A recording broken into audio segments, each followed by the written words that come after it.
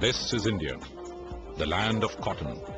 The reason why British, French, Spanish, Portuguese all wanted a piece of it. Cotton was amongst the biggest reasons. We have been growing the purest and best cotton for centuries. We have more varieties of cotton than the world would like to recognize. Our farmers, who are some of the best scientists and experts of our land, made hybrids on their own based on requirements. BT cotton, a name that has caused a lot of controversy and still remains an enigma to the farmers and for the government alike. BT cotton came to India because corporations like Monsanto are pushing their proprietary technologies and products, not because anyone wanted it. Was the Indian farmer ready for such changes and alien new technologies? As experience shows, no.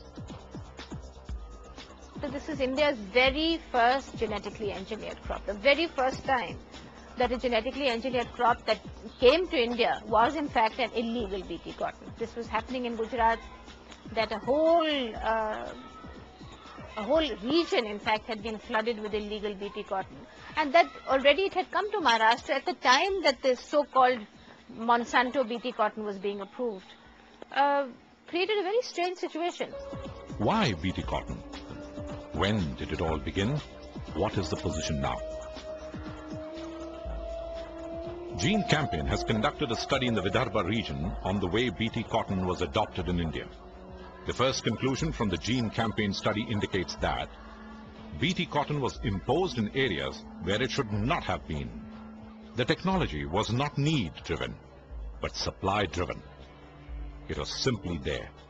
Nobody prepared the farmers in the complex management of the technology, like need to maintain insect refuges, timing the spray, etc. Government, which is still held as a credible source of advice, continued to promote BT cotton despite evidence of its failure.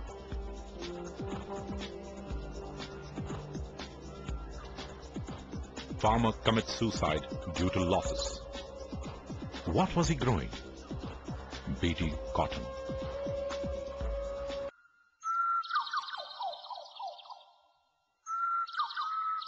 Many cases of bankruptcy and suicide could have been avoided. Gene Campaign had demanded from the Agriculture Ministry that Mahiko Monsanto Company be made to pay compensation to those farmers who had suffered losses. Mahiko Monsanto had flatly refused to pay any compensation.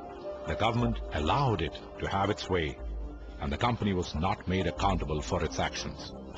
The cotton economics in India is confused and the government's cotton policy is not clear. What is clear is that the economics of BT cotton simply did not work for small farmers.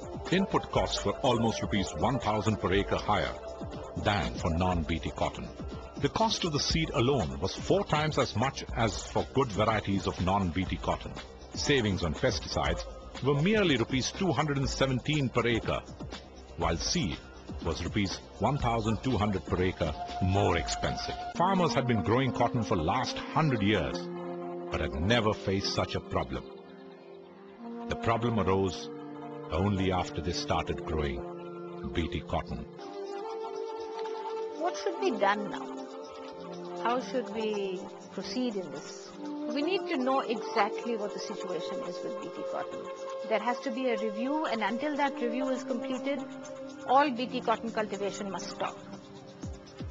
Till we know exactly what the extent of the failure is, where it has failed, where it has succeeded, and how to continue. And the government will have to declare itself. It has to state very clearly where it stands. Does it stand on the side of the farmers of this country, or is it going to allow the companies to get their own way? Doesn't matter what it costs.